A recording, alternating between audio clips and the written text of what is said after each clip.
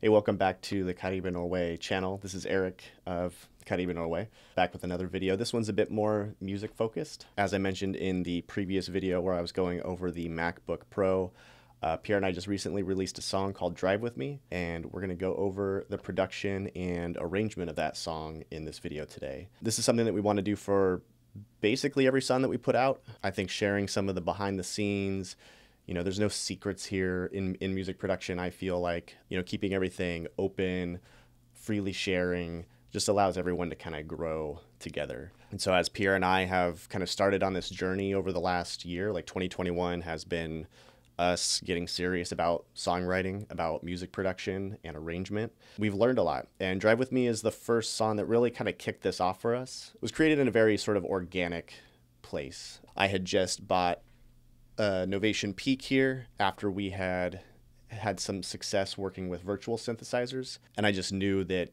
for my brain I needed knobs. I wanted to have something physical to interact with. Yeah, so I bought the Novation Peak. I brought it over to Pierre's house, and we just played around with it. And Drive With Me ultimately is what came out of that. Before we jump into this, there's going to be a link in the description for stems for the track. So if you want to remix the song, or if you want to dig into these multi-tracks, those are there for you. And that's also going to be something that we want to keep up for every song that we release. So let's get into it. All right, so here is the session of Drive With Me. Let's just start simple. Let's just go through the instrumentals. I got the vocals here. I'm just going to mute those. Everything's in a folder so I can collapse it all. Let's just see what we're starting with.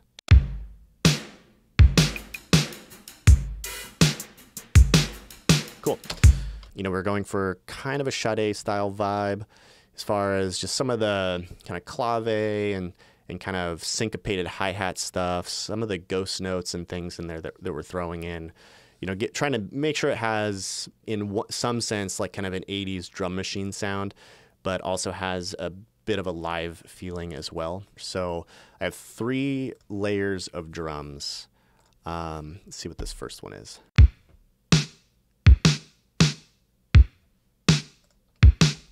That's the 80s, super dry, just very punchy, crunchy, and crunchy.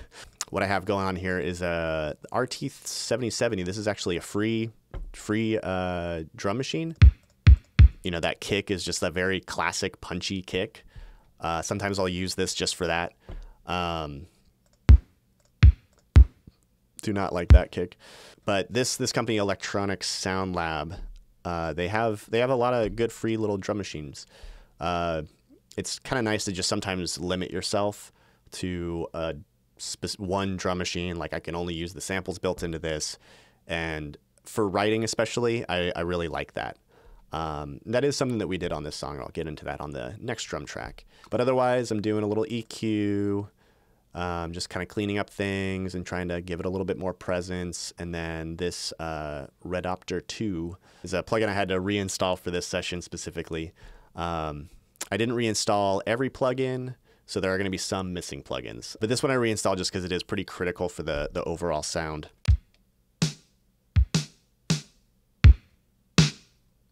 So basically smashing the hell out of it, really splatty. I wanted like a splatty sort of snare drum and just bring that kick forward. And then the next track, this is the...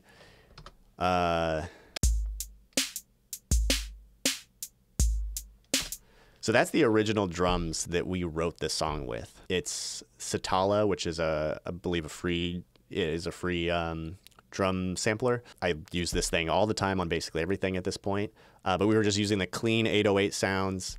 And we just, I didn't want to think about, let's choose the right samples. Let's do that. It's just let's just write, and so let's just use whatever's here, not overthink the sounds of it so much, because that can always just be changed later. So here, just basic 808 sound, maybe pulling a little harshness out so that it's not competing with the vocals. So yeah, this was the original drum loop that we wrote the song to. And I was like, I want this to be a little crunchier. I want this to have a bit more of an 80s thing and less of a hip hop feel.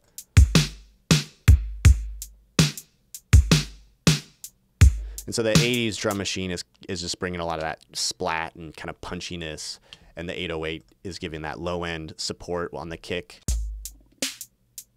but it's like super subby and super low. It's kind of subtle. And then the third layer is something I feel is a little unique to Caribe Norway Productions, using an acoustic drum sampler. So that in this case, it's Superior Drummer 2.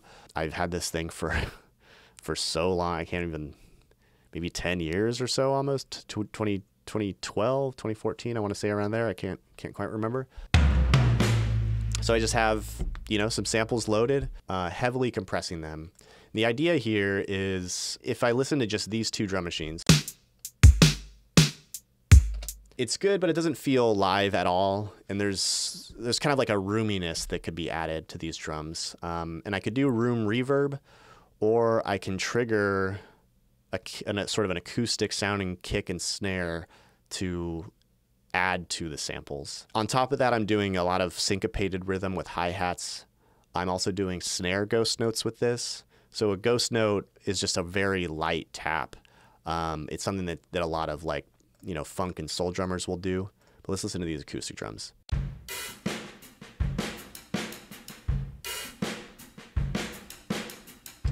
So that's adding like a ton of feel to this drum part. And yeah, mostly just with those ghost notes, some of these like emphasis hi-hats. Then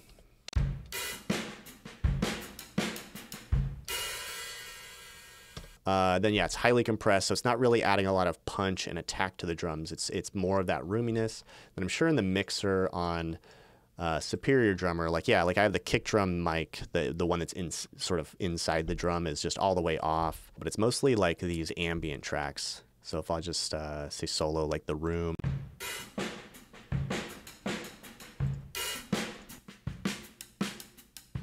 You know, the overhead there too. So that's the drums for the verse.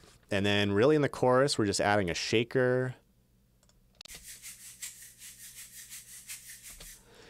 This is one of our first experiments with shakers, and I think we've definitely figured out better use for shakers. This is just kind of a shh. Having something that's a bit more, you know, like a little shorter and less sort of like kind of washy is a better approach. But this does add movement. It adds a little bit of kind of an air to the overall drum sound.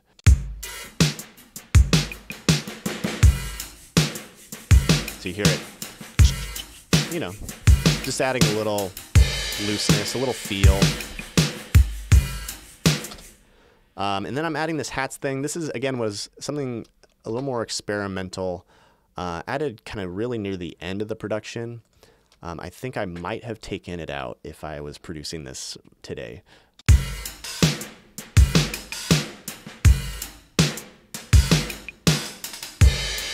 There's this kind of interesting, weird, I'm flanging it. This is using the hats plugin from Audio Thing. I really love this plugin. There's like this randomness tool that allows you to kind of randomize things. You can LFO certain things. So it's nice for like adding percussion or hi-hats that have a bit of movement and change to them. So just the percussion together that we're adding.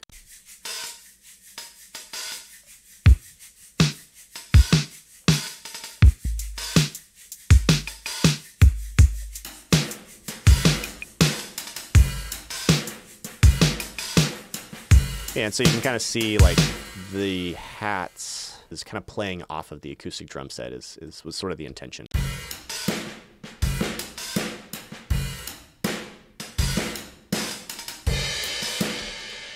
The reason I say I would take it out now is just in the end, I don't really feel like it comes through in the mix that well. Then we're just back to the verse. No surprises. You know, there are some changes.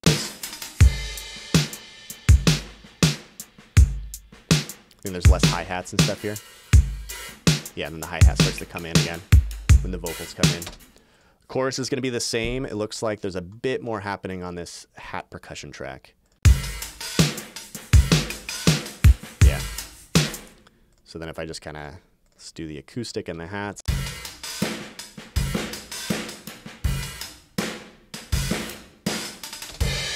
So I think another intention was just to, you know, you keep that core groove going. To us, it felt like it was working for basically the whole song, you know? But having these little percussive elements that change is the intention there. So then we get into the instrumental break.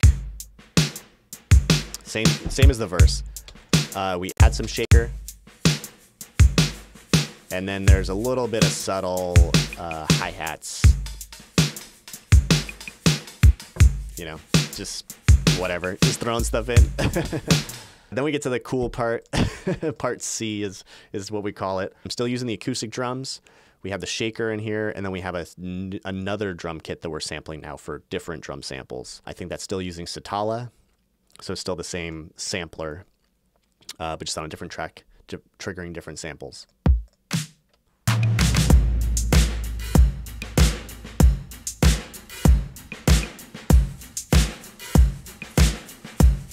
Yeah, so pretty simple. Let's take the acoustics out. I'll take the shaker out. Well, let's just leave the shaker in. It's obvious what it's doing.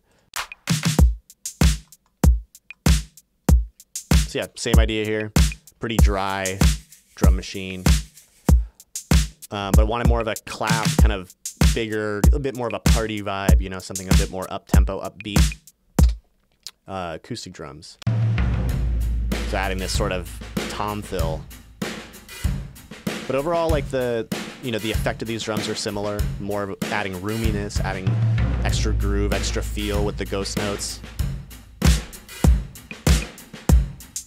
It just like fills up the stereo, you know, fills their headphones up. If I take the acoustics out, it's just like right in the middle. There's maybe, you know, there's some percussion going on. A little clave.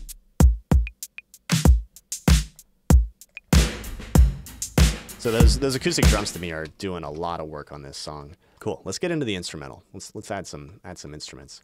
So the song starts with just 2 synths, a bass, and a pad.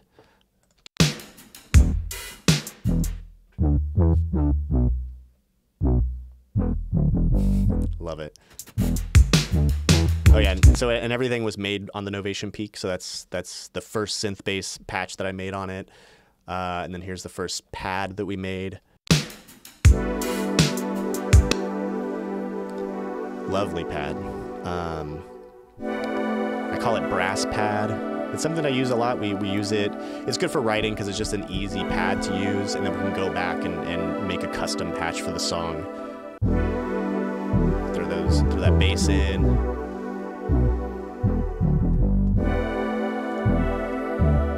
Get those drums back.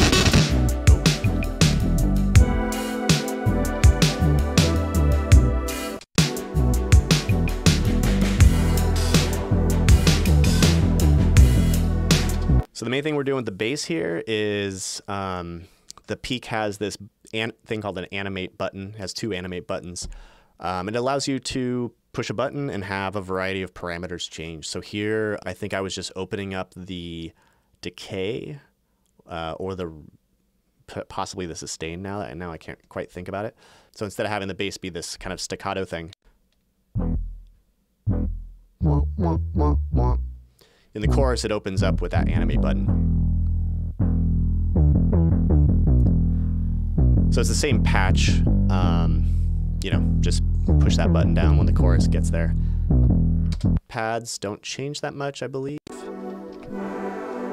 Yeah. And then we get the main thing, which is what we call the Plux synth. So you can see we have like MIDI for most of this. Don't have the MIDI for this. This was something that just kind of happened randomly, and we chopped these loops out and realized that we didn't have the MIDI to go with them, so we just had to live with what we had recorded, which I think sounds really cool. So let's see just what this Plux synth sounds like.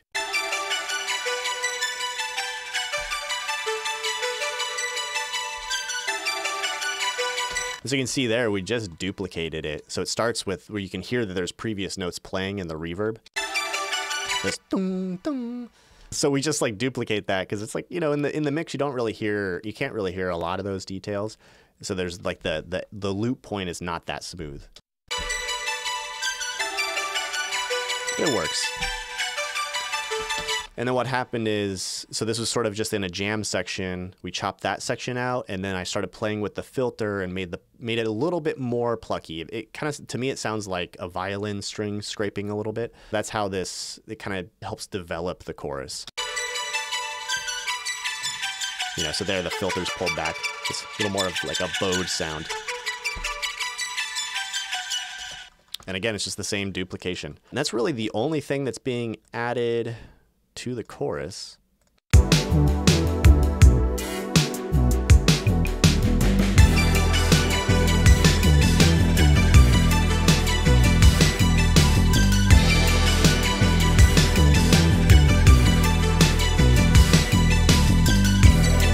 Second verse, you know, this is a theme. It's the same. Second chorus, again, the same. And then we get into the instrumental break. But instrumental break, you can see there's just a pause on the bass, and it's going to go back to the more staccato bass. This just kind of like lets this section breathe a little bit. Oh yeah, and there is some subtle stuff that I added in here.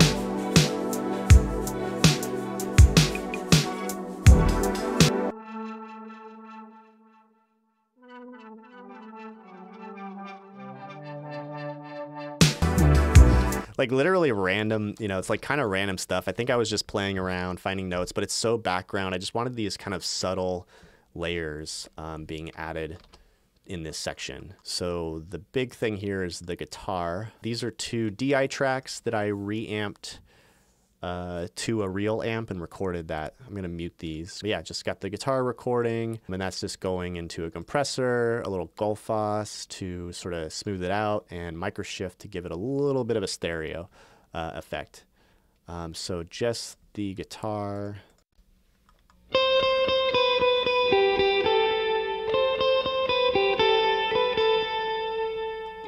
And then just kind of come out of the chorus into that.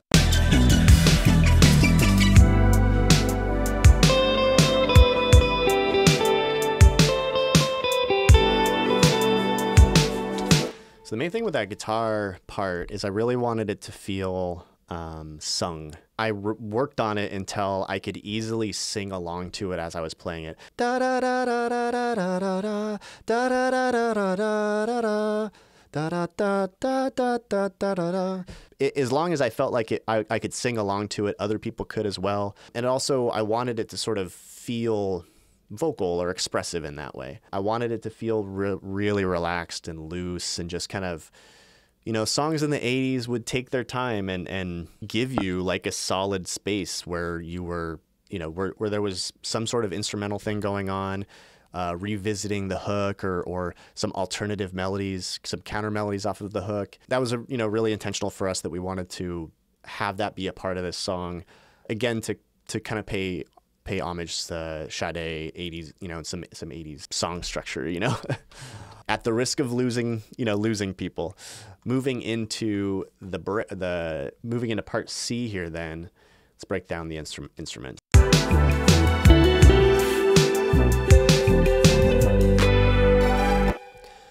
So we have basically, I have this kind of double pluck.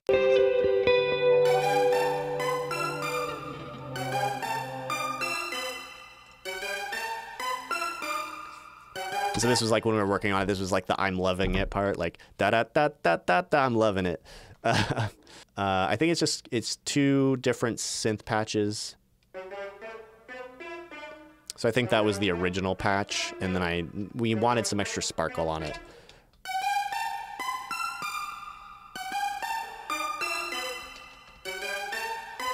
So it kind of gives it some mid-range body kind of space, and then you have this like nice shiny thing on top. Let's see what these pads are doing. I believe the pad changes. So it's brass pad now, and I think it goes totally different pad, same track. Like, what am I doing? Oh, see, there's some filtering on here that's not in effect right now. But yeah, just some groove. And I got these subtle things that are going on. Let's see what these are doing. Yeah, this thing I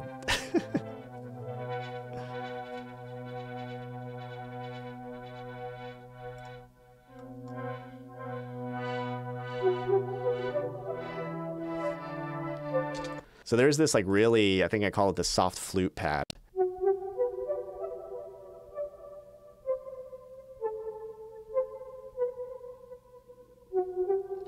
A super subtle part of the instrumental, but I hear it every once in a while when I'm listening to the song, and I don't know, I like when I hear that, you know, just knowing that there's something else going on and there's a little bit more depth to the production. It kind of makes you want to listen out for other details like that. If you kind of can immediately, oh, it's just a bass, a pad, and a drums, you know, you're not going to like listen to it over and over again looking for new things. And so if you tuck in some things like that, you know, you keep people listening, is the hope at least. All right, drums and bass.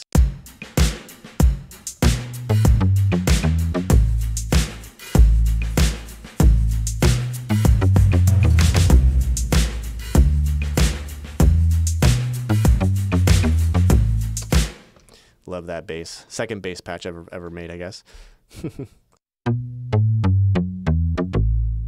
Super weird, funny, like sounding on their own in a way, but yeah, they got a lot of character to them.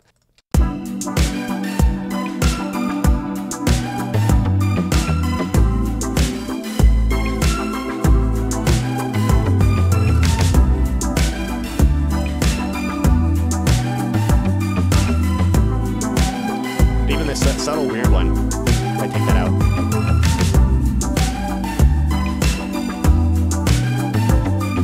On the flutes there. You know, these things matter.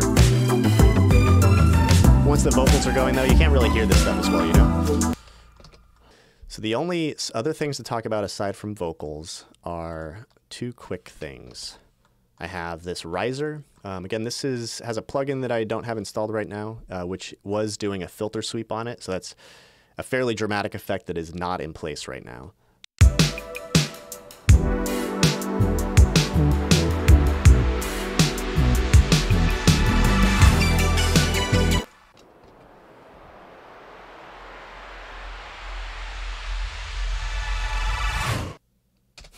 It's like a whoo at the end. So that's just, you know, just adding some excitement to the section.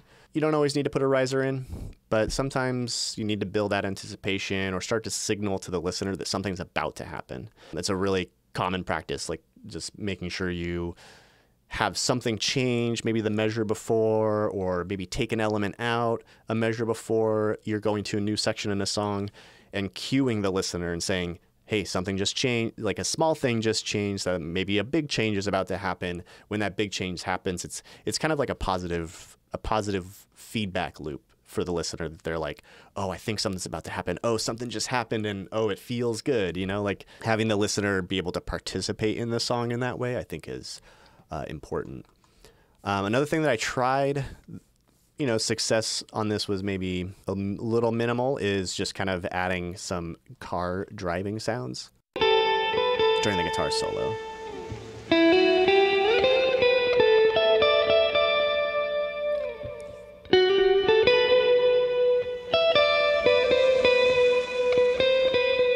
So you have like some stereo movement. Again, something about these earlier productions is sometimes I'm not going as far as I should. Like, why not have this be a really obvious, like, cars driving by? And so trying to be more subtle and subliminal about it isn't always necessarily the best approach. So, you know, in a way, I've found that these kind of more subtle things, while they do add, it's also important to just kind of like, you know, shove stuff in people's face and be like, this song is about driving, and here's some cars driving by. And while you have this meandering sort of windy road guitar part, you know, like that's sort of the idea. But cool, that really is, that's the instrumentation of this song. Let's get into the vocals. So yeah, I think a theme of this is going to be simplicity. I'm looking at the vocals. There's just 3 vocal tracks. The next track that we're working on has like 6 times as many vocals, I guess. But again, this is us getting into this, getting started. But let's dig into these vocals and kind of we'll break down a little bit of the vocal chain. I'm sure there's some effects that I used to use that I'm no longer using. Look at these vocal chains, ridiculous. I also realized that there's a reverb on this session that I don't use anymore. So I just threw a quick reverb on, but it's not the same as that's in the actual song. But Driving along Highway 1, the ghost keeps me company. So that's Pierre. Lovely voice.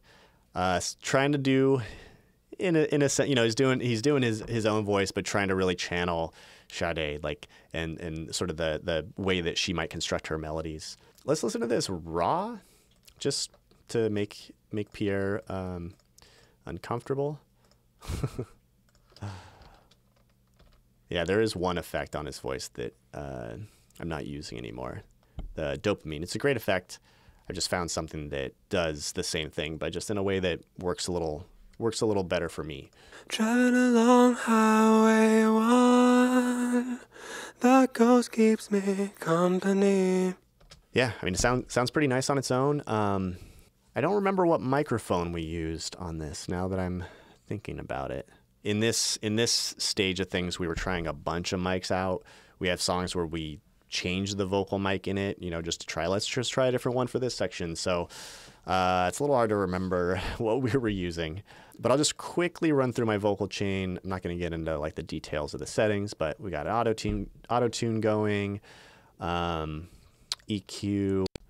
Driving along Highway, just using this to control sort of the boominess. I got a soothe. Driving along Highway 1, doing its things, and DS. Driving along Highway 1, compressor.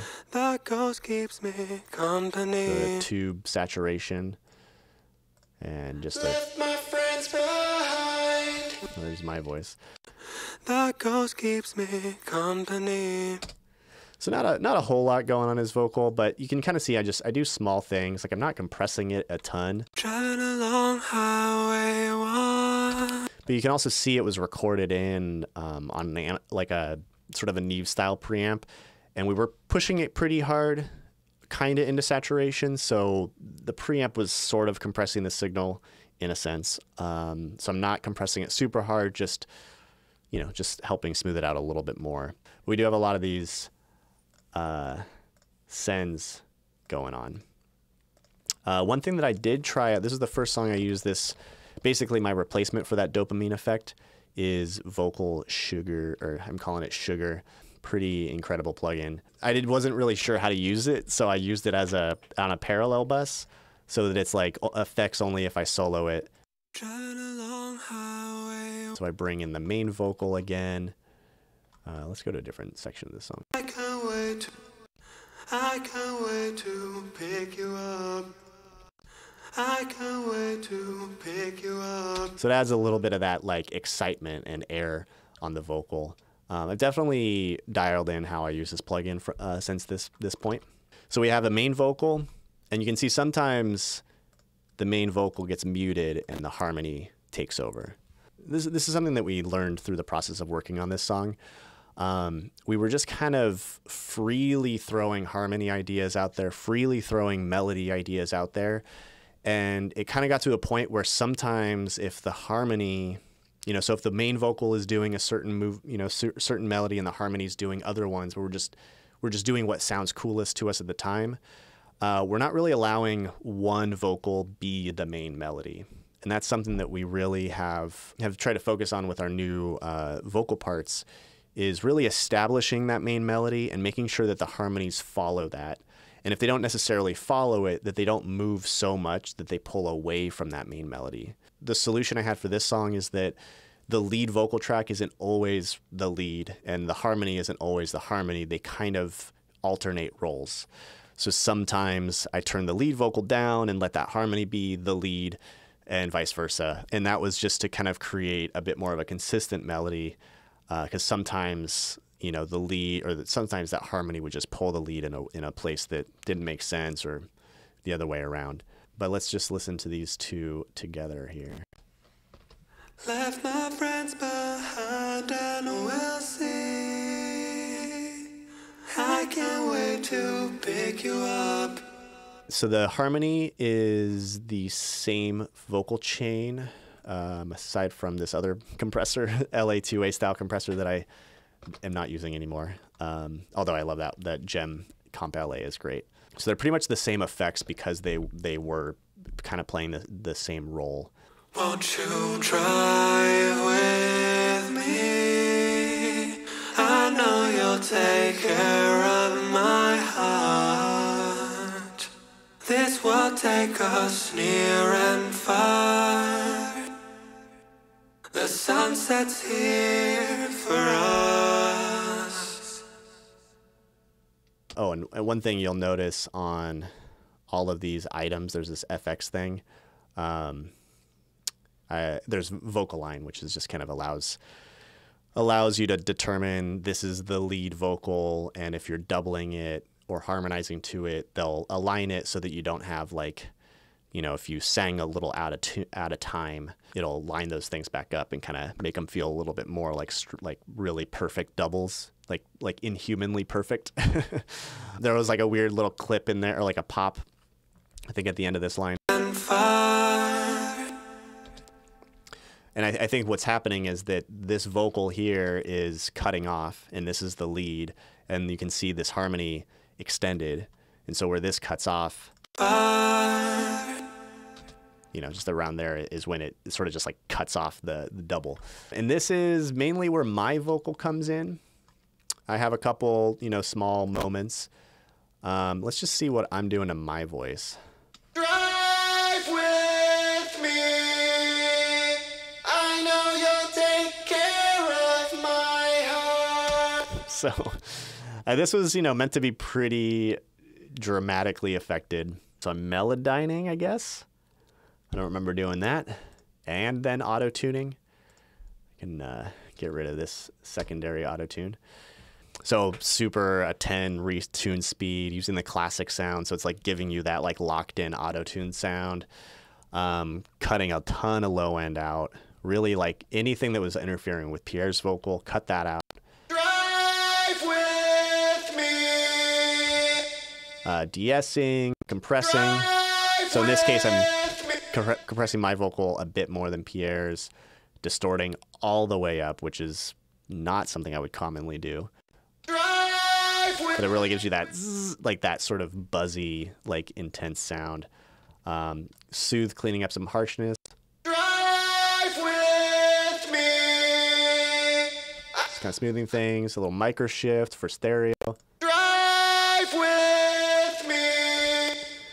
More EQ, more de-essing. Yeah, the idea there is that we have this very relaxed vocal with Pierre.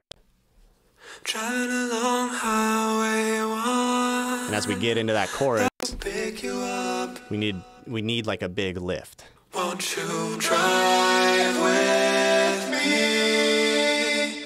I know you'll take care of my heart. This will take us near and far. The sunset's here for us. And then like allows me to do a little flourish at the end for something different. My cameos in the verse. I got a spot to show you. Yeah, then same thing. The second chorus is different, and that's partly because of what I was saying before, where we were doing our harmonies and melodies just kind of at random, and just doing what sounded best to us, rather than saying like this is the melody and we should stick with that. Won't you drive with me? Like right off the bat there. You drive with me. So like our main melody for that drive with me moment is drive with me. But then like the second chorus, we get to get it all spicy. Won't you drive with me? I know you'll take care of my heart. Sunset's here for us.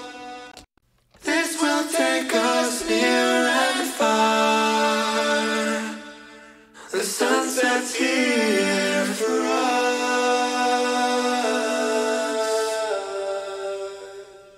As far as the C section of the song goes, Pierre's basically harmonizing himself the whole time. And then I start to break off a little bit and do things that are a bit more ad-libby. You know, like here I had this sort of what I sing was my original vocal melody idea for this line. But we just sort of went with both ideas. Had Pierre do his, and I sang mine over top. The look in your eyes, waves shining as we pass by. And it kind of leads into Taking a ride, taking a ride, taking a ride, taking a ride with you, baby. So I'm just doubling him there to support. And I think where I start to branch off is here. Taking a ride with you, baby. Come on now, baby. Come through. I'm right. Let's start to put it together.